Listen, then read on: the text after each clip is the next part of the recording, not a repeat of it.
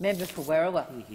Thank you, Deputy Speaker. The Albanese Government was elected by Australians to improve their lives, and since May 2022 the government has been working to move away from the inaction of the previous government and the last 10 years. 10 years of inaction on health, energy, infrastructure, climate change, and the list goes on. In short, we've been in government. In the short time we've been in government, we've already delivered on key promises to improve the lives for Australians. The previous government had 22 energy policies and they failed to land one. In less than a year, we've legislated our 2030 emissions target of 43%, our 2050 net zero target, made EVs an option for more drivers and supported offshore wind farms. And this is only the beginning. Australians expect our government to make up for the wasted decade under the previous government, and that is just what we're doing. Australia must reap the benefits of a clean energy future, and with the introduction of the new Energy Apprenticeships program, we will provide support for Australians seeking apprenticeships in the clean energy sector, the sector of the future. Australians voted for a government that will deliver on climate change, and we've delivered on that promise. It's good for the climate, but it's also good for Australians because we know it's the cheapest form of energy, and it's renewable, and it's good for our standing in the world to be finally seen as someone who wants to make the changes necessary to address climate change, especially in the Pacific. We've promised to implement the recommendations of the Royal Commission into aged care quality and safety to improve the lives of our older Australians.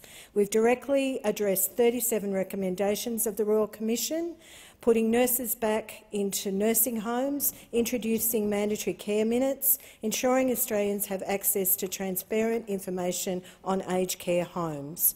Our older Australians built this nation and they deserve to have access to adequate health care and aged care when they need it. We promised to deliver cheaper medicines so Australians could continue to have access to affordable medications and not choose which ones to make up. From the 1st of January 2023, our government reduced the PBS co-payment by $12.50, the first time in 75 years. In January and February alone, 3.2 million prescriptions were cheaper, with 4 out of 5 receiving the full $12.50 discount.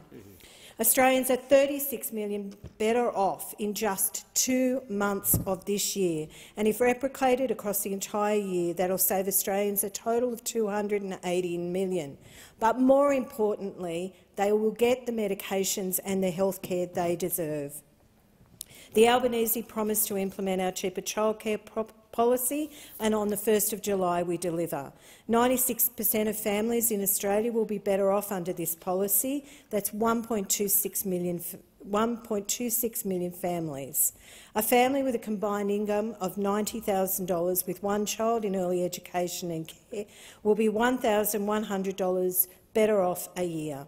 We've delivered on increasing the income threshold for Commonwealth seniors' health cards.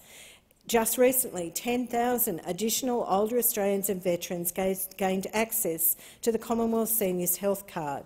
That's 10,000 Australians with access to cheaper medicines and additional benefits.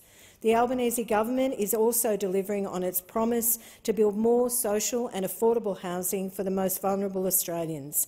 We passed the Housing Australia Future Fund in the House in the last sitting. This will be the largest investment by a federal government in social and affordable housing in a decade. But the bill was opposed by the Coalition, who found an ally in the Greens who abstained on a plan to build 30,000 new social and affordable homes. We promised to implement the Uluru Statement from the Heart in full, and this year Australians will have the opportunity to vote on an Indigenous and Torres Strait or Islander voice to Parliament. There isn't enough time in the debate today to discuss everything our government has accomplished since it was elected. But I am also thinking about the National Anti-Corruption Commission, getting wages moving, the Energy Relief Price Plan. All on this side of the House are committed every day to making Australia a better, kinder place that delivers our positive agenda to improve the lives of all Australians. Unfortunately, those opposite seem to continue to say no. We know what the Australians voted for, and we will continue to do our plan.